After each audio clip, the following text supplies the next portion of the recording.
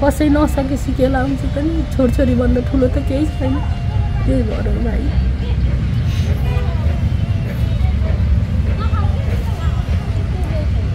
अस्ति त हामी यसलाई चापेर गयौँ काठमाडौँ जान लाग्थ्यौँ प्लेनमा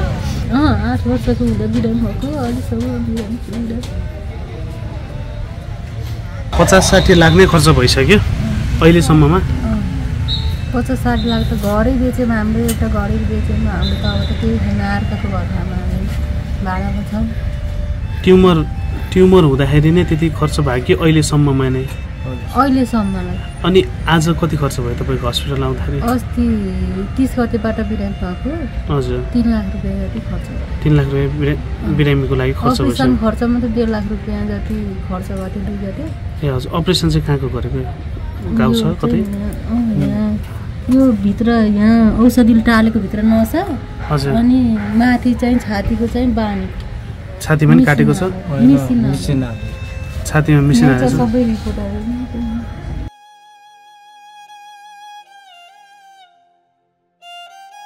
सबैलाई नमस्ते मेरो नाम कृष्ण यति बेला म गण्डकी हस्पिटल आइपुगेको छु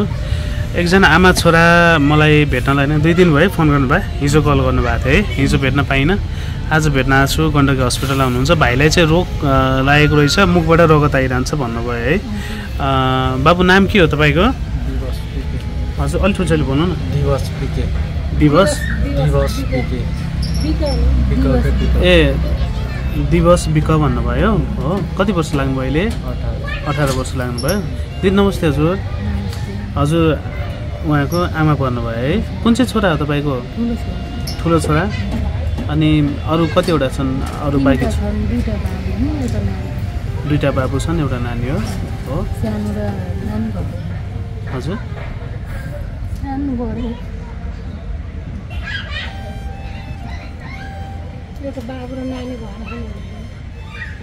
तपाईँ चाहिँ को भन्नुभयो उहाँले म फुपू दिदी फुपू कतिमा पढ्दै हुनुहुन्थ्यो बाबु अहिले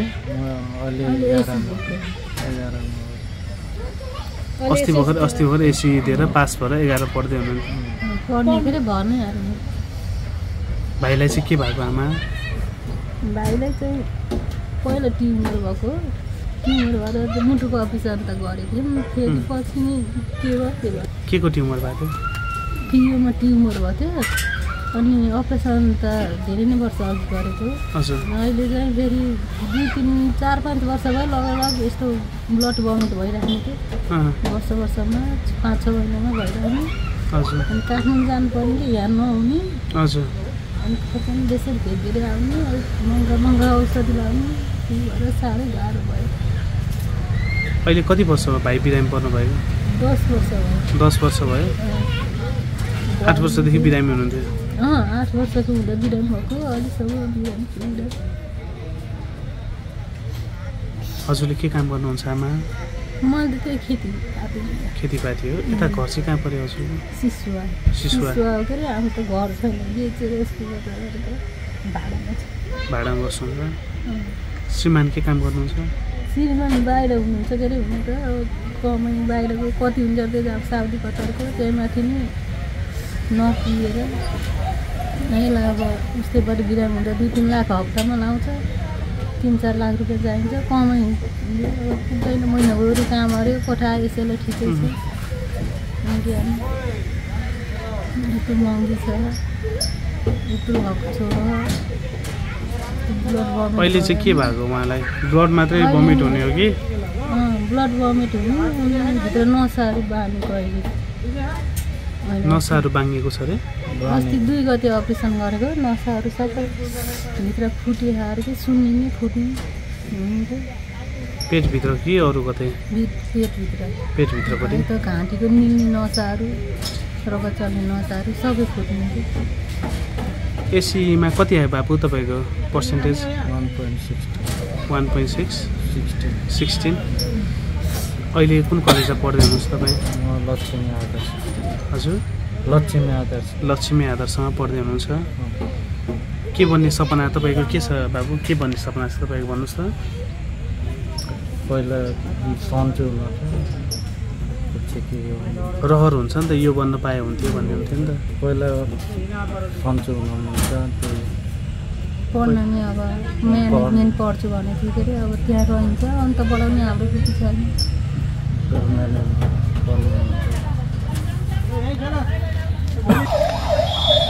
अब कति खर्च भयो अहिलेसम्म तपाईँहरूको खर्च कति भयो खर्च त 50-60 लाख खर्च भयो 50-60 लाख नै खर्च भइसक्यो अहिलेसम्ममा 50-60 लाख त घरै बेच्यौँ हाम्रो एउटा घरै बेच्यौँ हाम्रो त अब त केही छैन अर्काको घरमा हामी भाडामा छौँ ट्युमर हुँदाखेरि नै त्यति खर्च भयो कि अहिलेसम्ममा नै अहिलेसम्मलाई अनि आज कति खर्च भयो तपाईँको हस्पिटल आउँदाखेरि अस्ति 30 गतेबाट बिरामी भएको हजुर 3 लाख रुपियाँ जति खर्च भयो 3 लाख रुपियाँ बिरामीको लागि खर्च भयो अपरेसन खर्च मात्रै 1.5 लाख रुपियाँ जति खर्च भयो दुई जति ए हजुर अपरेसन चाहिँ कहाँको गरेको गाउँ छ कतै यो भित्र यहाँ औषधिले टालेको भित्र नसा हजुर अनि माथि चाहिँ छातीको चाहिँ बानी छातीमा नि काटेको छ छातीमा मिसिन हालेको छ सबै रिपोर्टहरु अब मुखबाट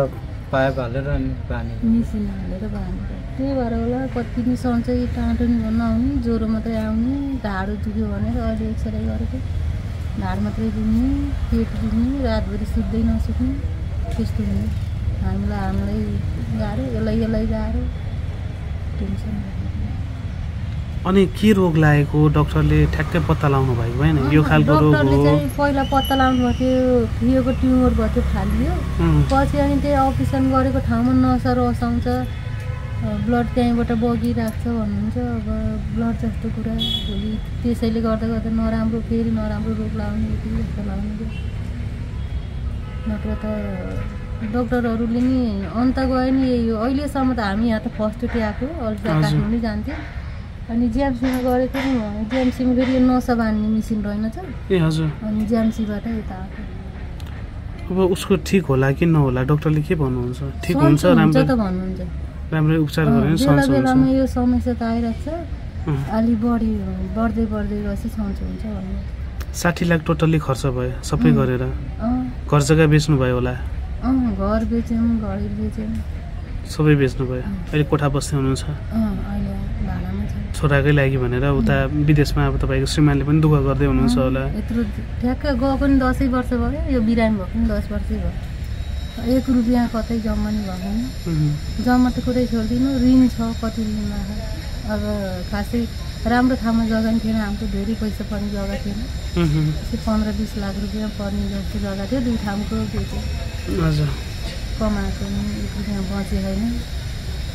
यसलाई सन्चो पनि नहुने कमाएर ऋण धन हारेर पनि न धन रहने न यसलाई सन्चो हुने भयो कि हजुर रित्ताको रित्तै हुने कि जस्तो यसलाई बाबुलाई सन्चो हुने भने त अब ऋण धन भन्ने कुरा अब लाउँछ केही हुँदैन त्यसलाई नि पटक बिरामी हुने घर फेरि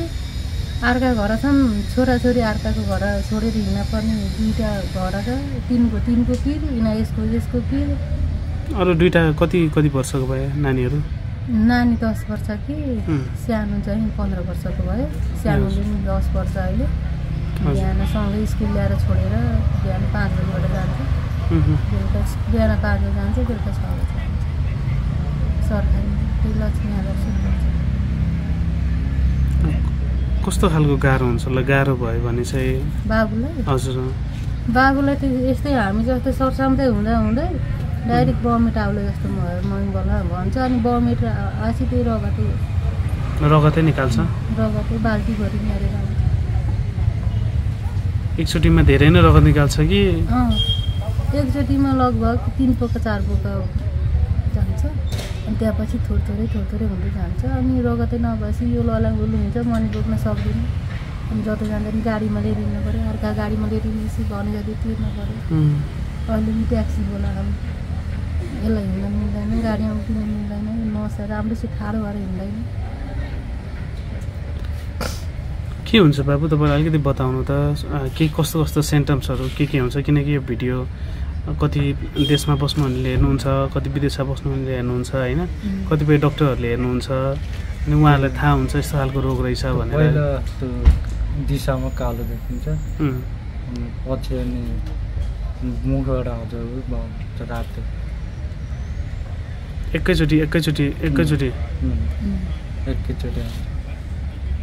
आउँछ खसी काटे जस्तै हतततै हुन्छ पलपल त्यति गाह्रो हुँदैन अहिले डेन्जर गाह्रो हुन्छ अहिले सधैँ गाह्रो हुन्छ पहिला पहिला त्यति साह्रो बमेट बेसरी भयो नि अहिले त अपरेसन गर्नु पऱ्यो त्यही भएर गाह्रो भएको मुखबाट मिसिन हालेछ निकालेछ त्यही भएर गाह्रो भएको छातीमा चाहिँ उसको कस्तो मिसिन छ मिसिनले बाँधेको त्यो अपरेसन गर्ने दिनमा यो छातीलाई मात्रै 40,000 को औषधि हालेको अनि त्यहाँबाट अरू खर्च हुन्छ यताउता उसलाई 8 वर्षसम्म केही पनि रोग थिएन त पहिला बिरामी हुने हातखुट्टा सानो हुने अनि अब सधैँको दुःख त्यस्तै सानो हातखुट्टा सानो हुँदै जाने अनि पेट बढेको थियो हजुर अनि दुईटै बाबुहरू वर्षाउँथ्यो के अरे अब सानो सानो भएर होला भन्ने भयो कि सबैले यस्तो सानो बेलामा दुईटैले दुध खाएर हो भन्ने भयो पहिला त्यति उस्तै गरिएन अब सधैँको दुःख हस्पिटल जाने पैसा पनि थिएन अरू के भन्ने त्यो बेलामा जाने त्यही भएर वास्ता गरिएन पछि एक्कासी ब्लड आयो ब्लड आसी यहाँनिर आसी डाइरेक्ट काठमाडौँ आयो 5 वर्ष काठमाडौँ बस्यौँ हामी कुन ठाउँ बस्नु काठमाडौँ पहिला टिचिङमा बस्यौँ पहिला यहाँबाट कान्तिमा पठायो बालकान्तिबाट टिचिङमा बस्यौँ 4-5 वर्ष टिचिङमै बस्यौँ अनि त्यहाँबाट कहिले उता केएमसी हस्पिटल पठाउँथ्यो कहिले नर्बिक पठाउँथ्यो यसलाई कहिले सुई लाउन कहिले के गर्न अनि लगभग 3 महिना जति केएमसी हस्पिटल बस्यौँ नत्र टिचिङमा थुप्रै वर्ष बस्यौँ जाने आउने मेरो नम्बर चाहिँ कसले दिनुभयो तपाईँलाई दिदीको घर उता यहाँ काफिना डाँडा हो दिदीले लिएर आउनु उहाँले हेर्नु हुँदो रहेछ भिडियो दिदीले हेर्नु हुँदो रहेछ अनि त्यहाँदेखि एउटा दाइले दिनुभयो अरे दिदीलाई नि तपाईँको फोन नम्बरहरू केही छ कसैले तपाईँलाई सहयोग गर्न खोज्नुभयो भने फोन नम्बर छ हजुर भन्नुहोस् त बाबुको छ फोन नम्बर भनिदिनुहोस् त दिदी सम्पर्क नम्बर कसैले तपाईँलाई सहयोग गर्न खोज्नुभयो भने 98 हजुर 36 875 98 166 166 36 875 36,875 भन्नुभयो है र यो नम्बरलाई तपाईँलाई कल गरिदिनु भएको होस् तपाईँको मलाई खाता नम्बर एकचोटि बेलुका पठाइदिनु ल मेसेज गरिदिनु मैले डिस्क्रिप्सनमा तपाईँको नम्बर राखिदिन्छु हुन्छ है अनि तपाईँलाई मेरो तर्फबाट दिदी मैले धेरैजना मान्छे भेट्नुपर्ने हुन्छ दिनमा र जति सक्छु त्यति है मेरो तर्फबाट मेरो आमाको तर्फबाट हजुरलाई ल यो चाहिँ थोरै मात्रामा 2000 रुपियाँ छ है त्यो मेरो आमाको तर्फबाट है हजुरलाई अनि भाइको शीघ्र स्वास्थ्य होस् राम्रो होस् र यो भिडियो राखेपछि सबैजनाले सहयोग गर्नुभएको होस् है त धेरैको सहयोग आएको होस् तपाईँलाई अनि बाबु अब यहाँ ढल्न थालिसक्यो भाइ चाहिँ गाह्रो हुँदो रहेछ भाइलाई बाबु तपाईँले हेर्ने सम्पूर्णलाई के भन्न चाहनुहुन्छ तपाईँ सबलाई धन्यवाद चाहन्छु सबैले मलाई सहयोग गरिदिनु होला भनेर भन्नु न सबैले मलाई सहयोग गरिदिनु होला अनि चर्को बोला नि त्यो घाँटीमा त्यो अड्केर चर्को बोल्न छैन अनि भाइको चाहिँ अब के रोग हो ठ्याक्कै पत्ता लागेको छैन पहिला ट्युमर भएको रहेछ होइन कहाँको ट्युमर भन्नुभयो यस्तो मुटुको कि फियोको ट्युमर भएको मुटु साइडमा भएको हो र अहिले फेरि बिरामी पर्नु भएछ 18 वर्षको कलिलो उमेरमा यति धेरै दुःख पाएर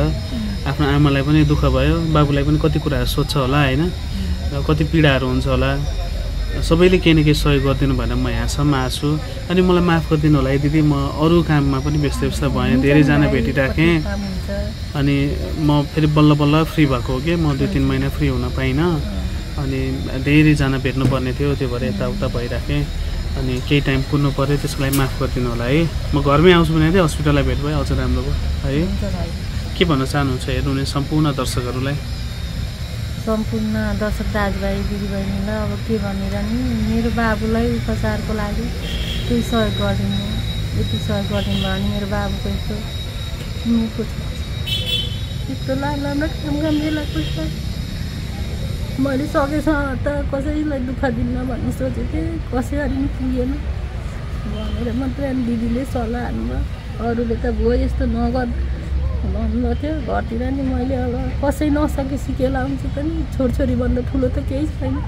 त्यही भएर भाइ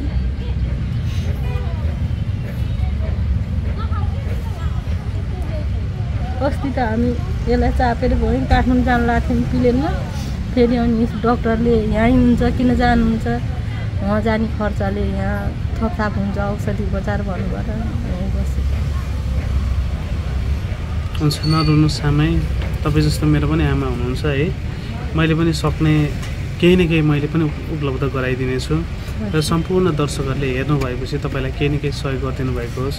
तपाईँको फोन नम्बरमा सम्पर्क गर्नुभएको होस् है मैले फोन नम्बर राखिदिनेछु अनि भाइको शीघ्र स्वास्थ्य लाभको कामना होस् भाइ अलिकति बोल्यो भने गाह्रो हुँदो रहेछ उसलाई गाह्रो हुन्छ त नि गाह्रो नि ब्लडै छैन शरीरमा त्यही भएर हिँड्न अर्न सक्दैन कि अब ब्लड चढाउने भयो भने बढी ब्लड भएपछि मुखबाट आउँछ त्यही भएर कम राख्ने भन्नुभएको क्या डक्टरले त्यही भएर ब्लड चढाएन अब ब्लडै नभएपछि उठ्नै सक्दैन हुन्छ आफ्नो ख्याल गर्नुहोस् ल है आफ्नो ख्याल गर्नुहोस् आमै तपाईँलाई सबैले सहयोग गरिदिनु भएको होस् है त हुन्छ आमै यता कता बस्नुहुन्छ अरे सिसुवा डुडाम भन्ने ठाउँ हुन्छ नरुनुहोस् आमा के खानुभयो खाना